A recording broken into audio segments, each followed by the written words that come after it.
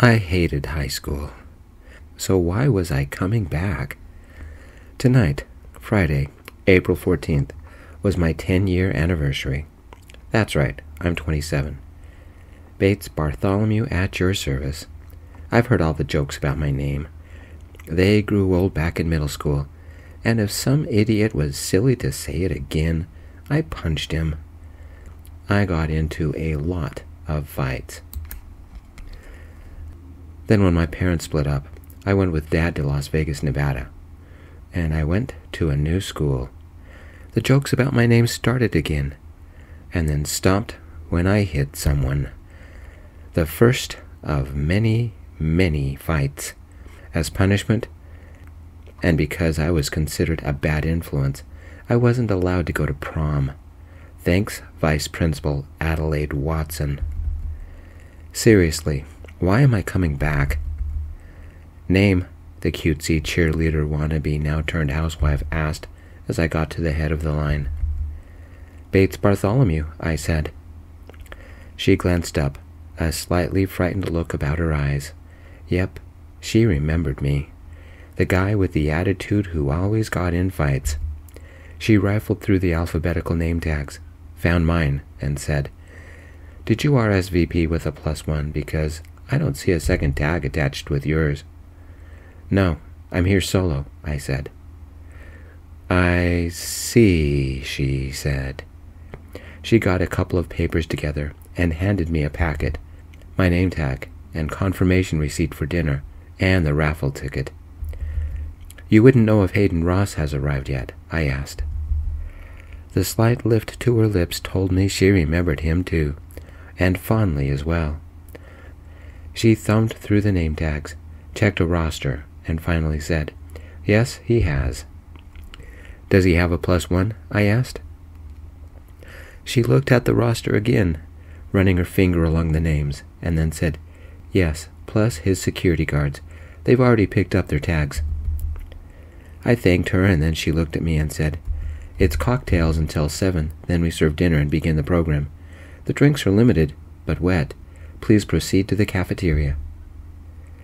For a second, I thought she was flirting with me, but one glance at her ring finger changed my mind. Besides, I prefer men. I should have expected that Hayden had security guards. Somebody with his fame, reputation, and skills would need a little protection. The cutesy cheerleader's eyes flickered past me, and then quickly focused on some papers on her table. She mumbled something that sounded like, Next, please. What had I done? Except it wasn't me she had focused on. A sharp perfume invaded my space, and a sharper, shrill voice said, Well, well, well, look who should crawl back into the dumpster. Bates Bartholomew. I thought we were done with you a decade ago. How could I forget that voice? Vice Principal Watson, you remember me, I said, turning to face the woman. I remember all the bad kids, she said, and you, Bates Bartholomew, were the worst of your year, maybe of all my years. Kids like you belong in jail. There was no kindness in her voice. Approaching 60, easily. She wore an apricot business suit with salon-styled graying hair. She was the vice principal that had made my life hell. Her scowl was laser-etched into her face. I never liked her, and evidently she still didn't like me. It's been 10 years, I said, and I simply came to reconnect with my old friends. She scowled, pounded my chest with her index finger, and said, Don't cause any problems. I have the police on speed dial. Remember that. Whatever conversations had been going on around me suddenly stopped. Watson received a call on her hidden earbud, and she marched off. Was it my imagination, or did everybody suddenly sigh with relief? Whatever, I'll stay out of Vice Principal Watson's way. I made my way through the halls. The cheerful beige halls seemed the same, but smaller. The brown lockers looked the same, but smaller. The place smelled of body spray and pencils and floor cleaner. The posters about rules seemed the same. No running, no goofing off, no throwing stuff, no food in the halls, don't be late, no swearing, do your best, take pride in your school. Did anybody keep any of the rules? The cafeteria had changed. All the lunch tables had been moved somewhere else, leaving a large, empty space, now filled with round tables and metal folding chairs. Red tablecloths covered the tables, and red and white streamers looped across the ceiling. A temporary stage had been set up at one end of the room, and on it was a large movie screen currently showing old yearbook pictures. A couple of red and white balloon bouquets were to the side of the screen, and a large red and white balloon arch covered the makeshift stage. The room held about 25 or 30 tables, 6 chairs per table. I did the math. A little more than half of the people who graduated would be here. A series of pictures along one of the walls displayed our graduating classes, student body officers, the cheerleaders, and members of the football team, basketball team, and baseball team. In one corner was a couple of tables set up to be the bar. The kitchens had been converted to a space for the caterers. They had used some type of mood light to give the large area an intimate feel. Up front, by the stage, was a large portrait of Hayden Ross in his basketball uniform for some LA team. He was billed as the guest of honor, even though he graduated with us. How to describe Hayden Ross? The multi-talented basketball star that was scouted by the local college and got a full-ride scholarship with them. During his senior year, he took them to the Sweet 16 and the Final Four. He was declared VIP in the final playoff game because he led the college to victory with the most shots made. When he graduated, Hayden had the college record for most successful free throws in a season. It was said that he never missed a shot. After college, he was scouted by some big-name team in LA and hired for big money. He had the contracts, he had the money, he had the name, but he never settled down. Our great high school success story. A real rags-to-riches story. If America had up-and-coming royalty, Hayden Ross would be one of them. He'd put in the time for it, though. I'd often see him practice for hours after school on the basketball court, or lifting weights in the weight room, or running laps on the track. The coaches worked with their star player all the time, and when they didn't, he did it himself. Too bad Hayden and I never socialized. At all. In public. We acted like we never knew each other. In public. It was different in private. We were secret boyfriends. I was the new kid who didn't fit in, who had the attitude, was failing everything, who only wanted to be left alone, but was never left alone.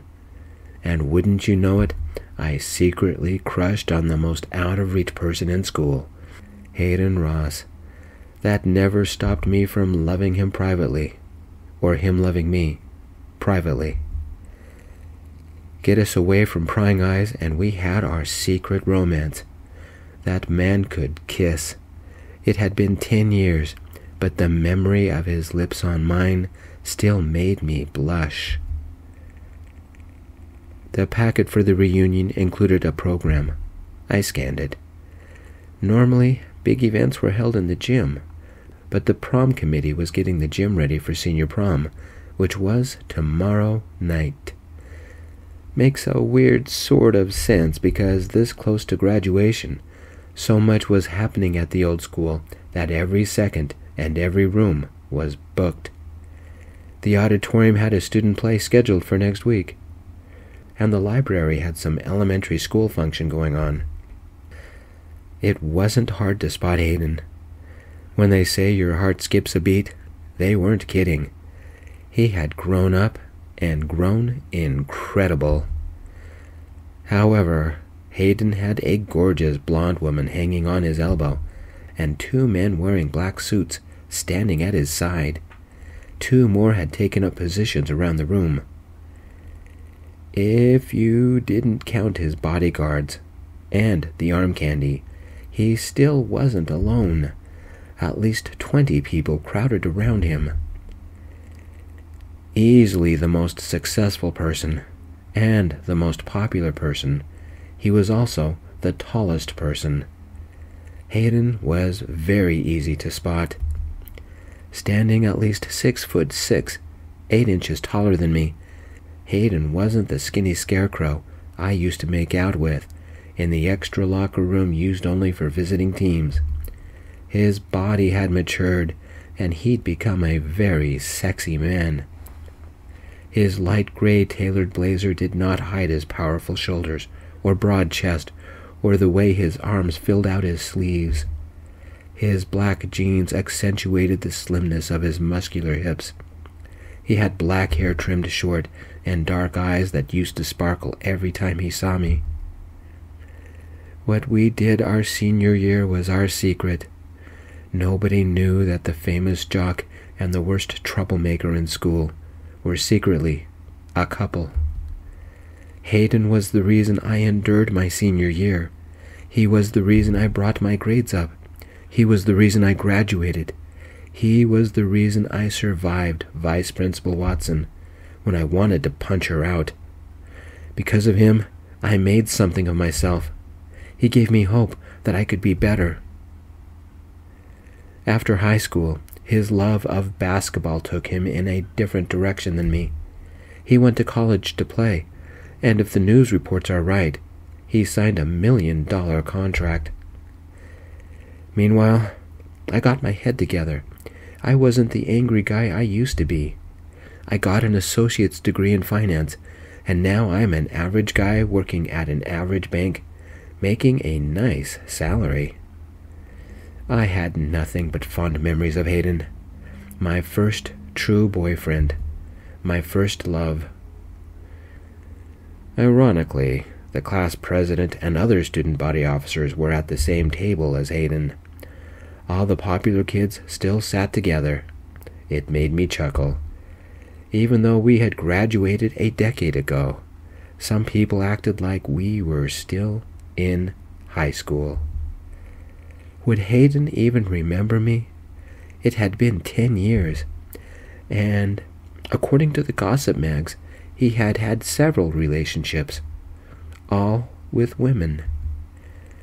What if I gathered the courage to go up and talk to him? I stopped off at the makeshift bar. The bartender was one of the old cheerleaders, Shammy. Why her parents named her Chambray is one of the great mysteries of high school. She was one of the nice cheerleaders, too. "Hey, Bates, I didn't think you'd come," she said. "Almost didn't," I said. "I don't have a lot of good memories of this place." "In other words," Shammy said, "Vice Principal Watson made your life hell, too. I think half our class hates her. She almost didn't let me go to prom." Ouch, I winced. "Sorry," Shammy said. "I forgot she didn't let you go to prom." "Who else did she have it in for?" I asked. "Well, me, for starters," Shammy said. "Why? You were one of the good kids," I said. "Too many unexcused absences," Shammy said. "I had to get my kid brother and sister off to school because Mom was working. Watson was a jerk about it. Anyway, what can I get you?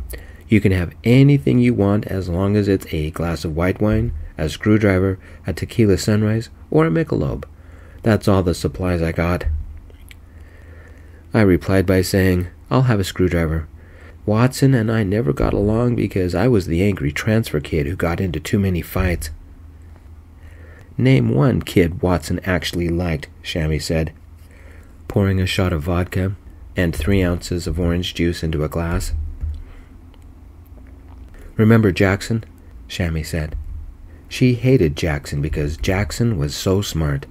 Did you know Jackson owns his own software company now? Did you know she had it in for Lisa, too? I don't think Lisa ever left the library. She wrote some pretty steamy stuff, even back in high school. Watson got her in trouble for it, too. Lisa got the last laugh.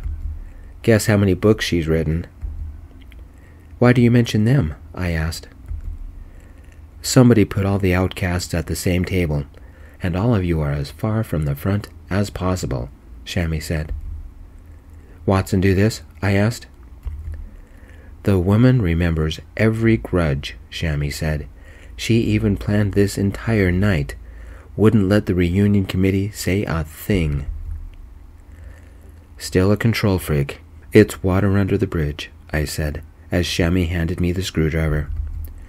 Except this bridge came to the reunion, Shammy said, and nodded towards Hayden. One of the people around Hayden was Vice Principal Watson. What's she going to do this time? Put us in detention, I said, and Shammy smiled. Wouldn't put it past her, Shammy said. What if we had been more courageous? Stood up to the old hag. Like me showing up to prom in spite of being banned? I asked. Shammy paused in front of me and looked me in the eye when she said, You were the only person she didn't let go. I didn't dislike anybody else back in high school, but I sure disliked her. I walked over to Hayden. God, he'd only gotten better looking. Only one problem. There were sure a lot of people around him. How would I get around his bodyguards, let alone all the other people? Since the event hadn't officially started, Hayden was still schmoozing with everybody. He was always good at hanging out with people. He also held a screwdriver and casually chatted with the blonde woman. I sighed. My old teenage crush had never faded. I still loved him. I stood nearby, watching Hayden, wondering what life could have been like if we had somehow stayed in touch. A dozen people clamored for his attention. But Hayden seemed anxious.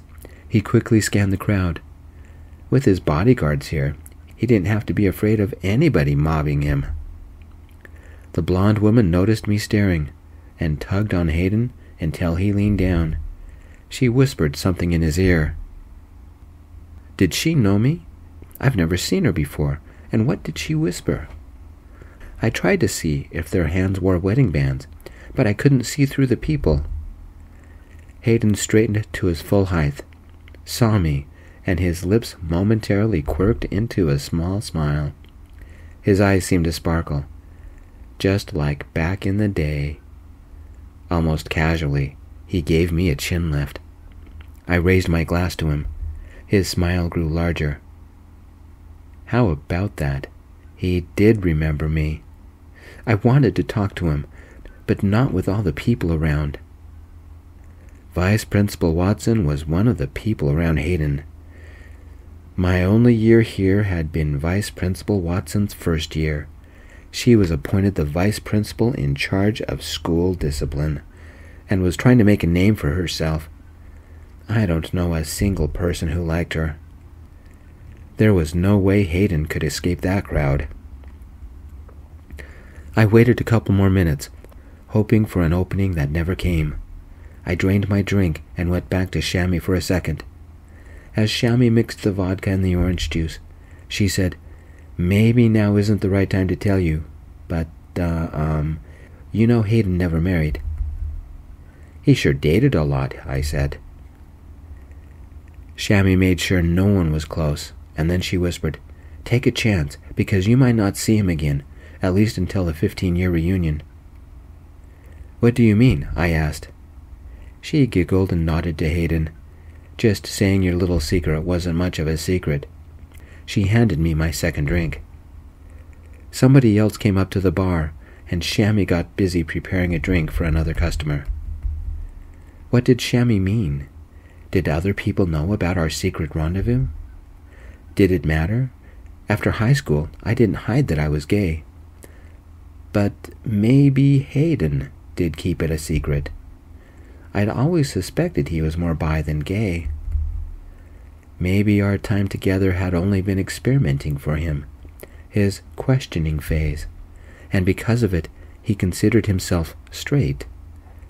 Maybe being around me would make him uncomfortable. Only a handful of professional basketball players had officially come out. but not that many. 6, I think. Maybe it was a non-issue in the sports world. After all, they're more interested in player stats than personal lives, unless it caused some kind of scandal. I edged closer to the crowd around Hayden, trying to catch his eye. A couple of people were talking to him about making a charity visit to some hospice. Somebody else was gushing about his basketball stats. Was that Watson talking to Hayden about a business opportunity involving cemetery plots? Weird. I finally got to see Hayden's and the blonde woman's hands. No wedding rings. They could still be a couple, though. Too many people for me to get through. Hayden wouldn't have time for an old secret boyfriend, especially if Hayden had decided he was straight. The old student body president went up to the stage, cleared his throat, and said, "I'd like to thank all of you for coming. If everybody could take their seats, we'll begin with dinner and a slideshow of our senior year." I went back to my seat. Jackson and his wife, plus Lisa and her husband, had already arrived. "The baddest boy of the school and the 2 nerdiest nerds," Lisa said. "They shouldn't have put us together. Sounds like a story." "Welcome to the nerd table, Bates," Jackson said, without a trace of bitterness. He was proud of being a nerd. Lisa, too. "Don't worry, guys. My violent days are in the past. I'm a bank teller now," I said. "Tell me more," Lisa giggled. "My main character in the novel I'm working on is a bad boy trying to make good." Other than Hayden, Jackson and Lisa were probably the 2 most successful people in the room. So why were they delegated to the back, with me? Back in the day, they must have gone on Watson's bad side too. Well, the caterers served dinner, a chicken cordon bleu with white sauce, honey roasted carrots, garlic bread, and a slice of strawberry cheesecake. I chatted with Jackson and Lisa and their spouses. We all vaguely remembered each other and enjoyed bragging about fancy trips we'd taken, or promotions at our jobs, or how Lisa's 2 children were doing. Jackson and his wife didn't have any kids, but he had a lot of stories about starting his own company. Suddenly, they became quiet, and their eyes focused behind me. Somebody was behind me. The voice behind me chilled me because it belonged to Vice Principal Watson, and she said, "You'll have a much better view of the program back at your old seat. Besides, I haven't finished telling you my proposal." A voice I hadn't heard for a decade replied, "I came to see an old boyfriend, not talk business. Bates, is the seat next to you taken?" I turned. It was Hayden. Beautiful Hayden, and he stood right behind me. For a second, it seemed like a halo surrounded him, and hearts floated about him, and an angelic boy band sung angelic harmony. I couldn't help but smile. Hayden smiled back. Lisa suppressed a chuckle. Unfortunately, Vice Principal Watson stood behind Hayden, and she said, "We already have a seat for you, next to the stage. Besides, you're the guest of honor." 2 of Hayden's bodyguards looked for instructions. One said, "Sir?" Without taking his eyes off me, Hayden said, "Vice Principal Watson, please excuse me for a few minutes. Bates and I have a lot to catch up on."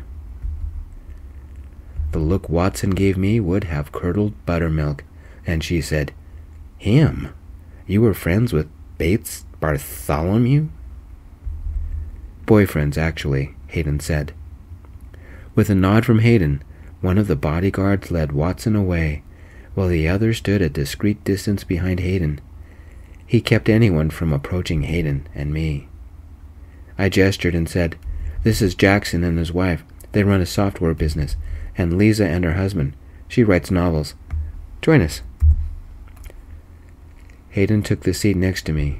We smiled, and for a moment it seemed like we had gone back in time 10 years, and we were secretly, desperately, passionately in love with each other. Shammy brought over a couple of glasses of white wine for me and Hayden and winked at me. When had she figured out what was between me and Hayden? My table mates were not used to being with a star, and asked Hayden all kinds of questions. He answered them with a casual air. Me, I was just happy to be with him. While we ate our cheesecake, I asked Hayden, "Are you into blondes now?" "Her? That's Rachel, my publicist," Hayden said. "And no, we are not a thing. Are you seeing anyone?" "No," I said. "It looks like life agrees with you."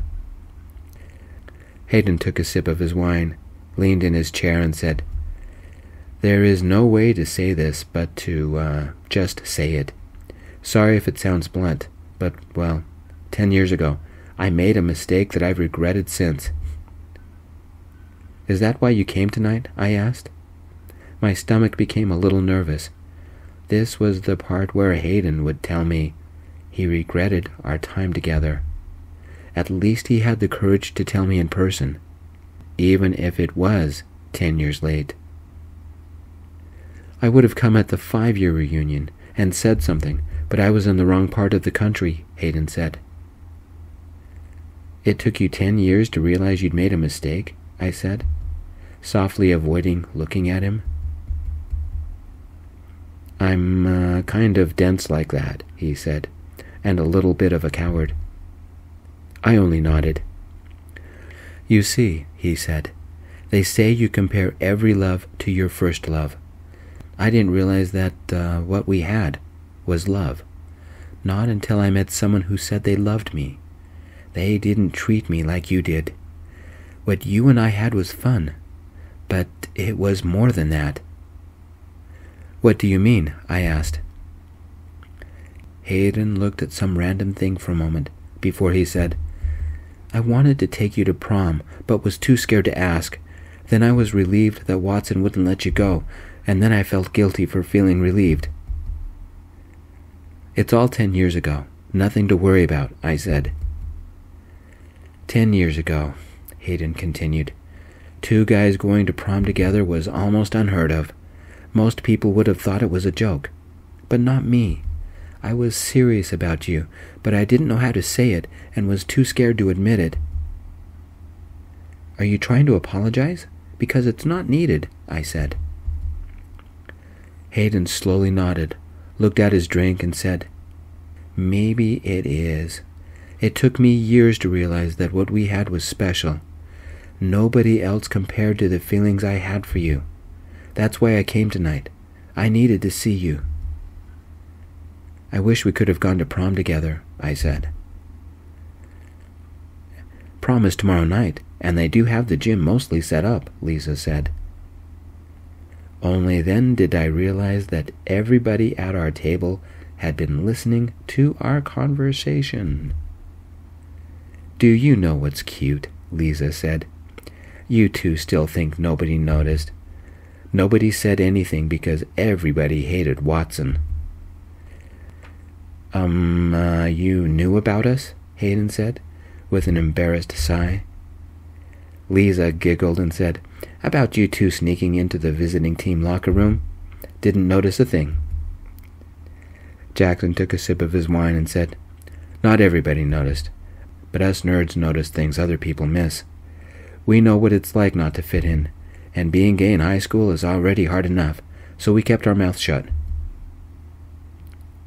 Hayden took hold of my hand and said, "And I guess if Watson found out, she would have put us in detention for life." "Thanks for not letting Watson know," I said, and toasted Jackson and Lisa with my drink. "You know, this party is pretty boring," Lisa said. "Let's be bad and go check out the gym." I gave Hayden a jaunty leer. Back in the day, it meant time for some alone time in the visiting team locker room. "Hayden Ross, would you care to join me for prom?" I said with a huge smile.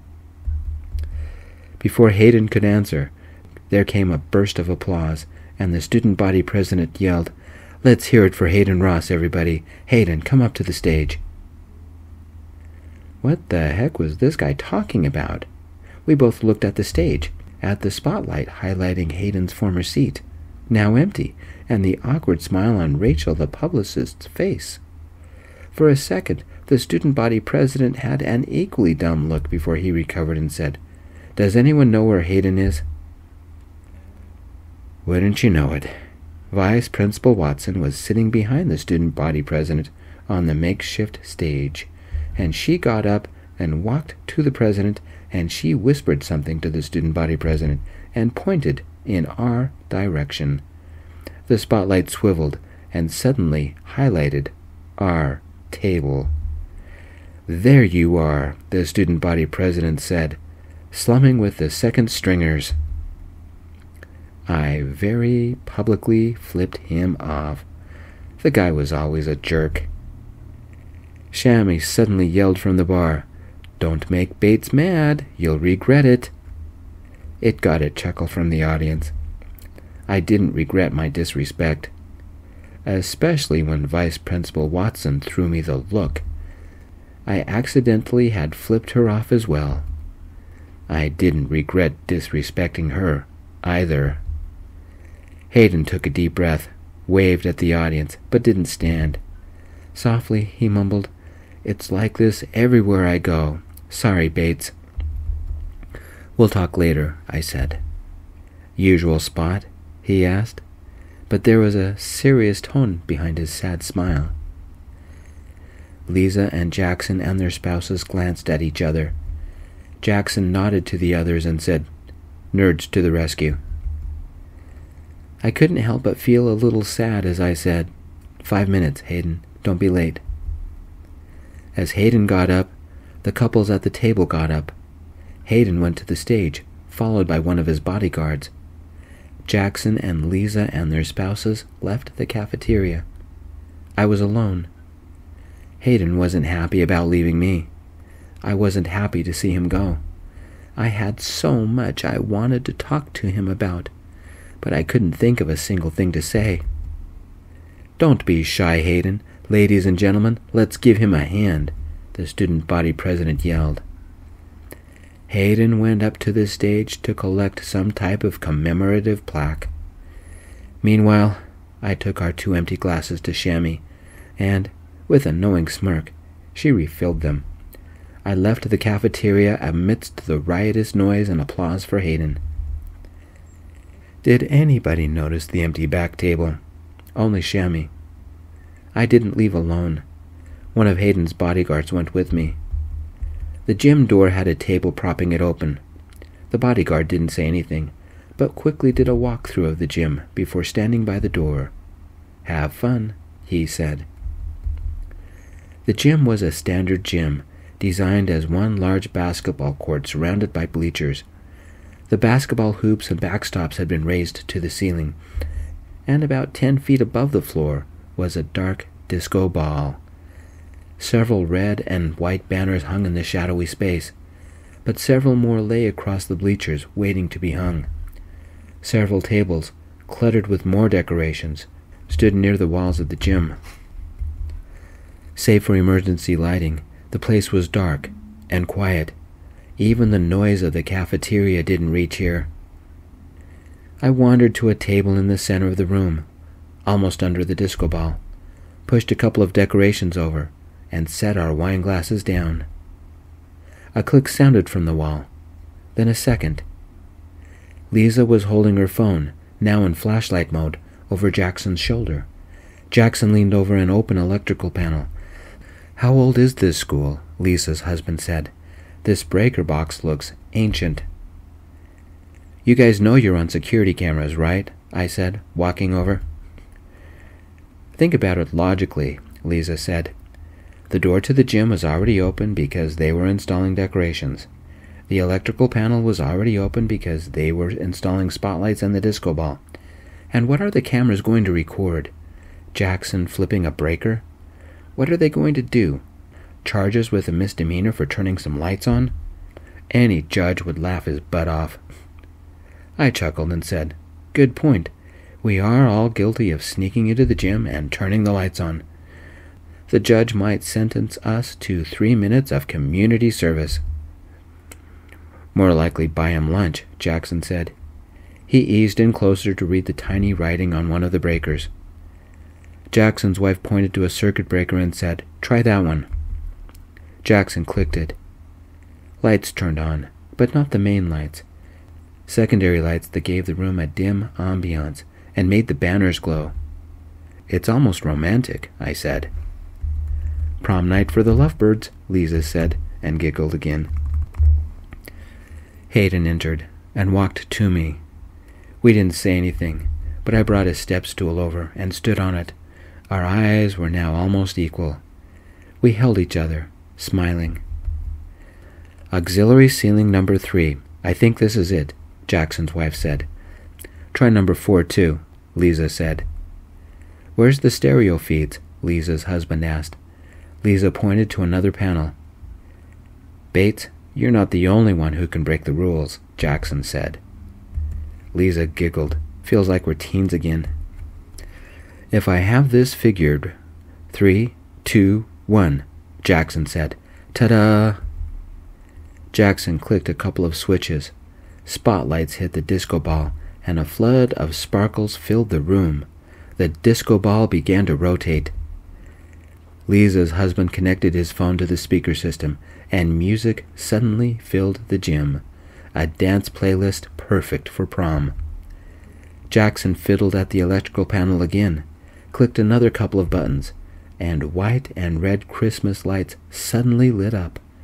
They surrounded most of the gym, though unhung sets were on a couple of tables, but those also lit up. "Ladies and gentlemen, may I present prom," Jackson said, with a flourish. We all cheered. A squeal came from the door.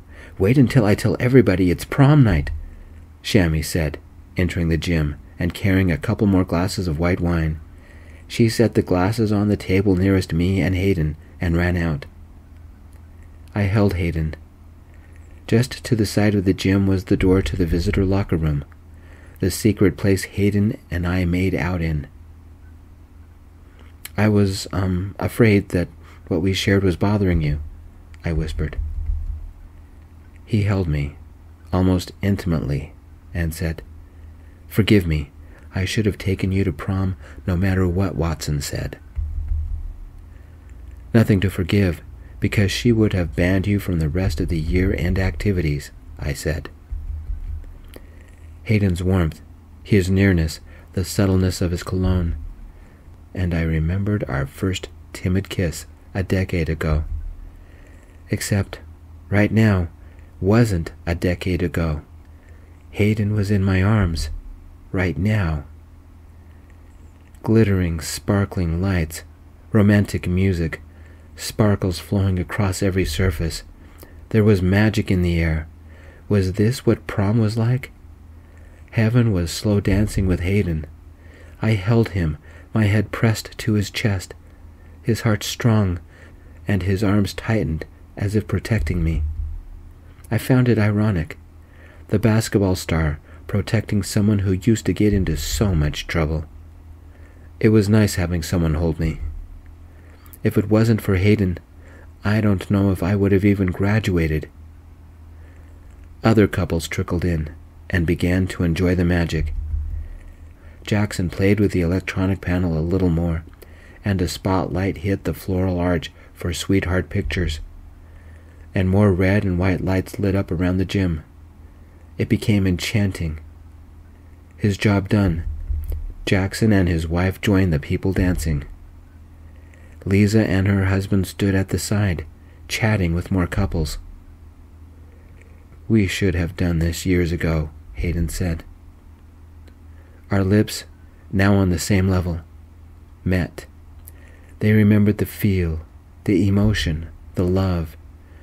We kissed like we hadn't seen each other for 10 years and didn't care who saw.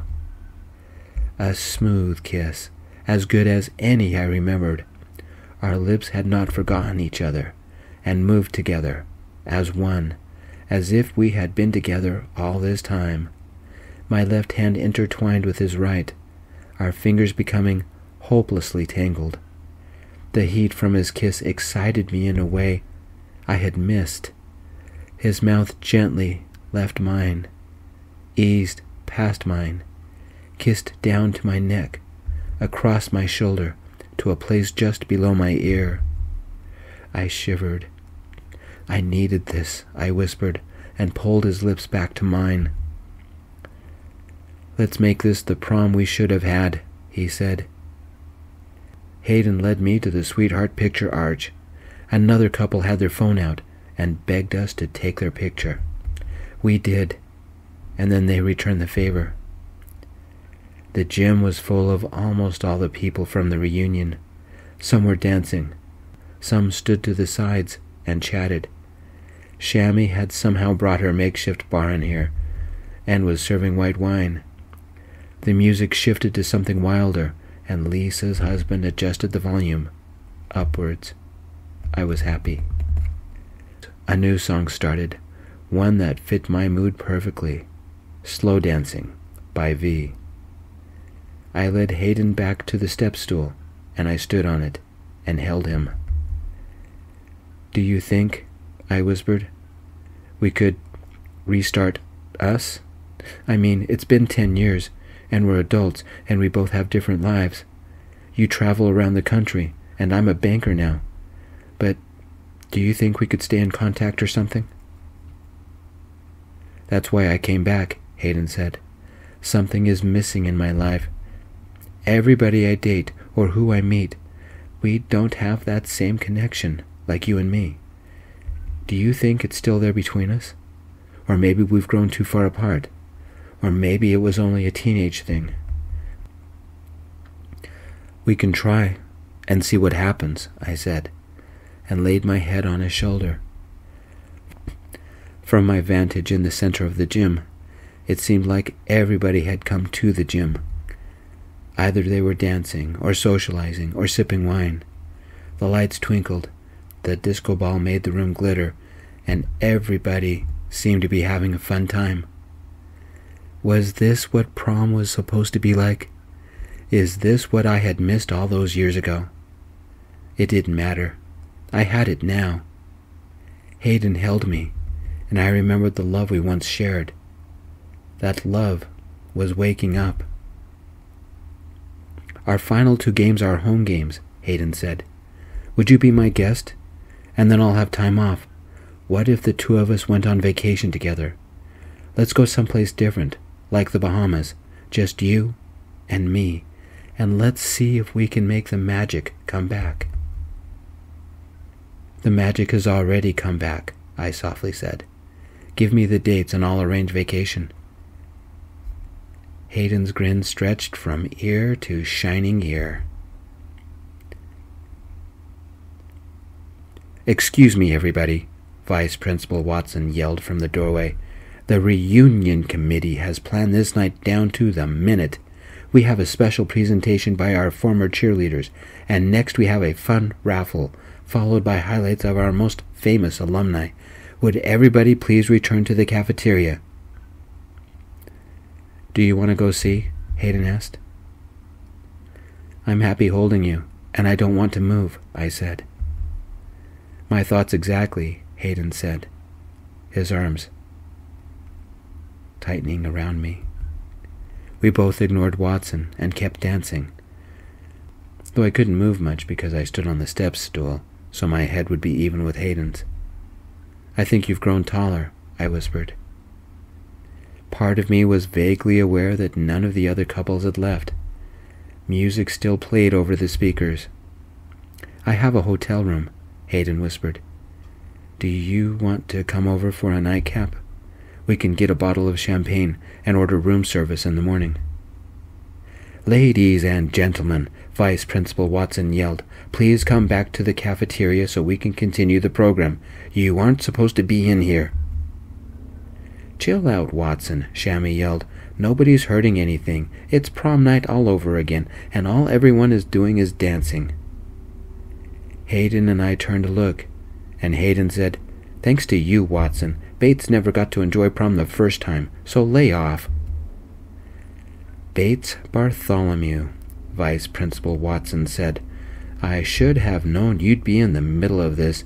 Do you ever not cause problems? Shut up, you old wrench, Lisa said. "Why do you have to ruin everything?" Vice Principal Watson marched over to the electrical panel and looked over the panel. She then walked to the speaker panel and looked at the phone. With a simple swipe, she canceled the music. Everybody's groans sounded like the screams on the Titanic. "Don't touch my phone," Lisa's husband yelled. Vice Principal Watson walked over to a set of unopened boxes, ruffled through them, and pulled out an odd, flat package. Then she walked over to me. Her eyes did not sparkle. Great. She always did blame me for everything. 10 years later, nothing had changed. She could have yelled at Jackson for turning the lights on, or yelled at Lisa's husband for the music, or Shammy and Hayden for yelling at her, but no, she blamed everything on me. I hadn't done anything bad this time, except leave the cafeteria and their dumb program. I let go of Hayden's shoulders and said, "Hayden, let's leave." Vice Principal Watson stopped before me and ordered, "Bates Bartholomew, stay put." Her voice always made me feel insecure. Why did I suddenly stop moving? Hayden's hand found my hand and held it. "Stop picking on Bates," Shammy yelled. "Why do you have it in for him anyway? I swear, half the stuff you said he did, he never did. He was too busy making out with Hayden, and we all know it." "Silence," Vice Principal Watson yelled in her voice that caused everybody to stand straighter and mentally prepare to get the tongue-lashing of our lives. We all shut up. "Bates Bartholomew," Watson yelled. I was so startled, I slipped off the step stool. In one quick motion, Hayden scooped me up in his arms, laughing. I started laughing too. "Bates Bartholomew," Watson said, "you were the worst disciplinary case I've ever dealt with, and you are the only person who I have ever banned from prom. A decision I have grown to regret. As annoyed as I was with you at the time, prom should never be used as a disciplinary tool, even on you. I know I'm going to regret this, but Bates Bartholomew, by the power vested in me as vice principal of this school, I declare you our first and probably only alumni prom king. Does anyone object?" Hayden set me down on the floor, smiling and clapping my shoulders. Vice Principal Watson scanned the crowd. No one objected. "In that case, Bates," she said, "may you bring honor to the crown." "Wait a second, you're making me prom king?" I asked, somewhat dumbfounded. "Enjoy your night, Your Majesty," Vice Principal Watson said. She unfolded the cardboard crown, gave it to Hayden, and he placed it on my head. "Don't worry," Hayden said to me, his face brimming with happiness. "We will enjoy every minute of the night." The end. Thank you, my friends, for listening. I'm Gio, author and reader of this piece. If you'd like to hear more stories about gay men falling in love, please visit my channel. See you next Wednesday. Peace.